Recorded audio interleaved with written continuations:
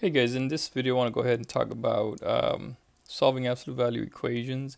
En este video vamos a estar hablando de resolviendo estas ecuaciones de valor absoluto. So one thing about absolute value, guys, you want to remember is absolute value is going to have two solutions. Why? Because absolute value is the distance on the number line from 0. So I gave you this example here. So here's 0. Here's positive 3, here's negative 3. If I ask you what's the distance from 0 to 3 or from 3 to 0, you're going to say 3 units. And then from negative 3 to 0, well, what's the distance? You're still going to say 3 units, 3 steps. So that's why when we write it like this, absolute value of 3, we get 3.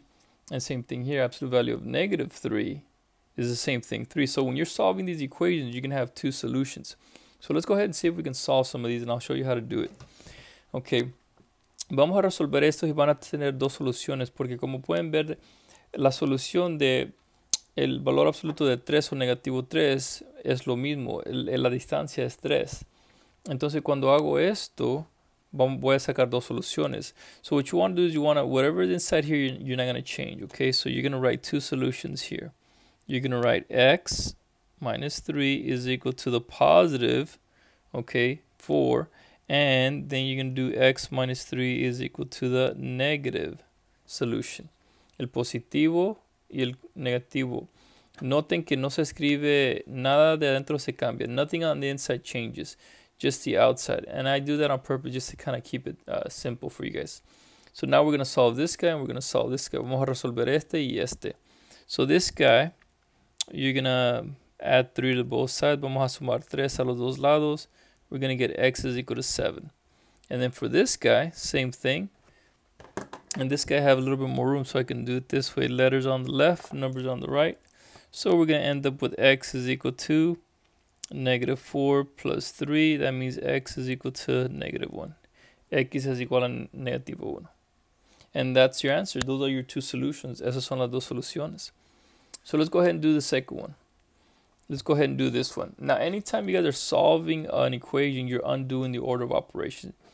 En cualquier tiempo que están resolviendo ecuaciones, se están deshaciendo de la orden de operaciones. So what we want to undo first is addition or subtraction. So this guy, we're going to undo the positive 3, go to the other side, is going to become a negative 3. So that's going to become 2 times the absolute value of x minus 4. Is equal to 4.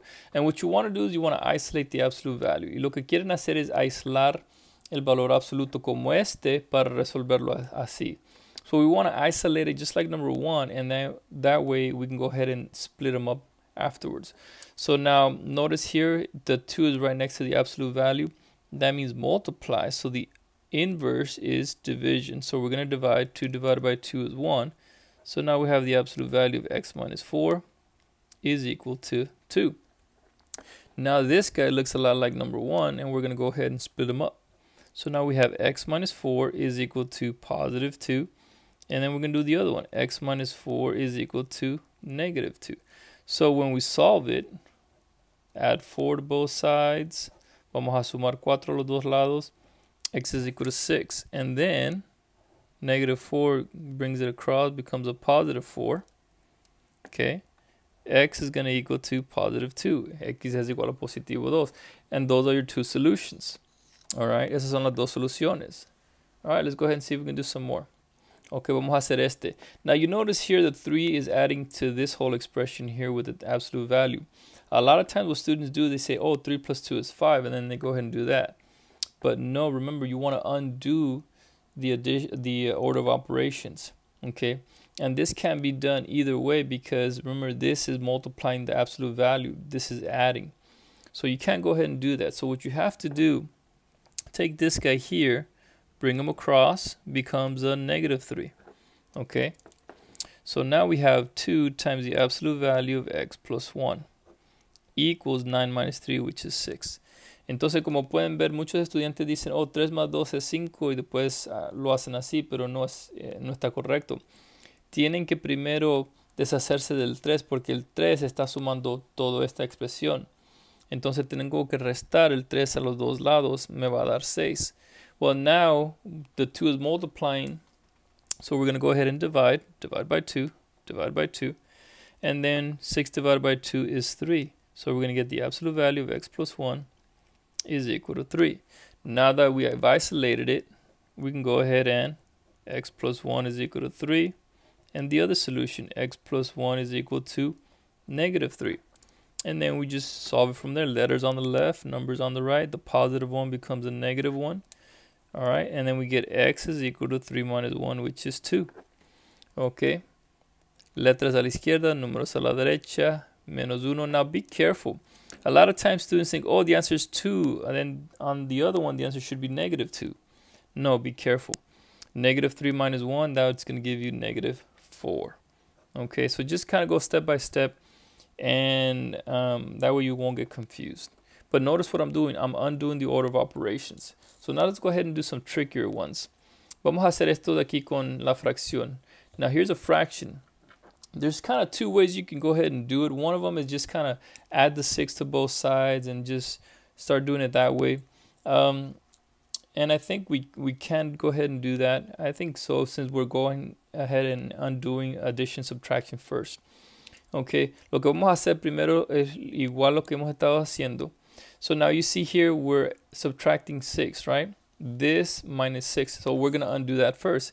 Entonces vamos a deshacernos del menos 6. Se convierte en positivo 6. 3 más 6 es 9. So 3 plus 6 is 9. So we have this guy, x plus 3. And we have the 4.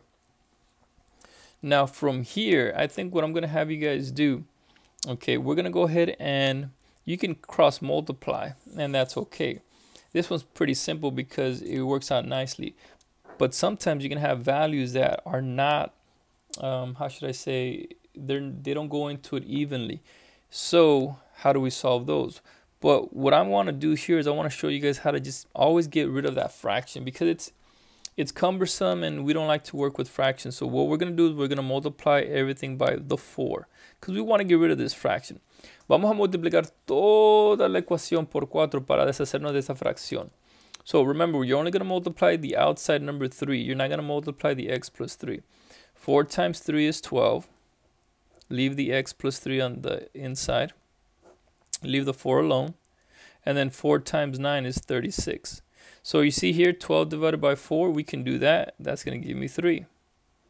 And then x plus 3, and that's going to equal 36. Okay. Now that's a lot easier to work with. Okay. Ahora esto es más fácil de hacerlo. Entonces, vamos a dividir. We're going to go ahead and divide.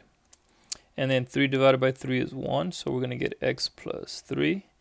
36 divided by 3 is 12. So now that I've isolated the absolute value, I can go ahead and solve it. X plus 3 is equal to positive 12. And in the other solution, x plus 3 is equal to the negative 12.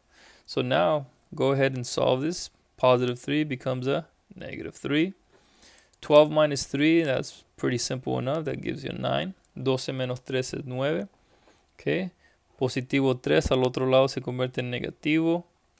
Igualmente, x es igual a, be careful, negative 12 minus 3 is negative 15. But you notice how I wanted to go ahead and get rid of that fraction. Okay, that's the most important thing when you're solving these. This guy, bring it across, get rid of that 4, okay? You want to get it to isolate this absolute value in order to go ahead and split them. All right, so let's go ahead and do a couple more and a bit more difficult. Vamos a hacer estas. Now you see here, you see how that half is out there? So when students see that, they get all kind of freaked out and they get scared and confused. Oh, what do I do? Well, you want to get rid of that fraction. But we're going to go ahead and do the same thing. You see how I have this positive 4? Let's go ahead and take them across first. Becomes a negative 4 and do that because that's pretty easy. So 12 minus 4 is going to give you 8. So now you have 1/2 absolute value of 2x minus 1 is equal to 8. So now we want to go ahead and look at the bottom. Look at the denominator. And that's a 2. So what I'm going to do is I'm going to multiply everything by 2. Lo que voy a hacer es multiplicar todo por 2. ¿Por qué? Para deshacerme esa fracción de este 2. So remember, you're just multiplying the top. And the reason I like you guys doing this is because this is very important as you move into Algebra 2 and you're canceling out these equations and complex fractions and whatnot. So let's multiply. 2 times 1 is 2. 2 por 1 es 2. leave the denominator the same. Do not multiply the inside, the 2x minus 1, leave them alone. And then 2 times 8, 2 por 8 is 16. 2 entre 2 is 1. So we're going to be left with 2x minus 1 is equal to 16. Great. I can do that. That's a lot easier now. Ese es más fácil. So now we're going to have 2x minus 1 is equal to positive 16. And then we're going to do the other one. 2x minus 1 is equal to negative 16. Okay. Ahora vamos a resolver eso. Menos 1 se convierte en positivo 1. 16 más 1, 16 plus 1 is actually 17. Divide by 2, we get 17 halves. Same thing over here. Now be careful, okay? This becomes positive 1, same thing. Okay, now 2x is equal to negative 16 plus 1 is negative 15. Divide by 2 becomes negative 15, negativo 15 y medio. Okay, and that's okay. So just be careful, go slowly, step by step, and then you guys will be able to figure out how to do these, okay? Last one, all right? Same thing I'm going to do here. Some students, you can go ahead and cross multiply, and that's okay. And we can go ahead and do it that way too. Muchos estudiantes algunas veces cuando se ve de esta forma nomás pueden multiplicar cruzado se llama. You can go ahead and do that right here. Boom. Just cross multiply, multiplicar cruzado hacia arriba. And that's okay. Probably that's a lot easier, a lot faster. So we're going to get 3x minus 2. And then 2 times 7, 2 por 7 es 14. Now the absolute value is isolated. Now I can go ahead and split it. Ahora puedo hacer las dos ecuaciones. 3x menos 2 es igual a 14. Y después 3x menos 2 es igual a menos 14. Notice nothing on the inside changes. I've changed nothing on the inside, just only the outside. Equals 14 and then equals negative 14. Now that I have this, let's go ahead and solve it.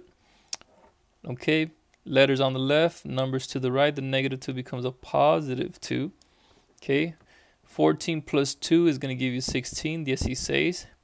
Divido por 3, 16 entre 3.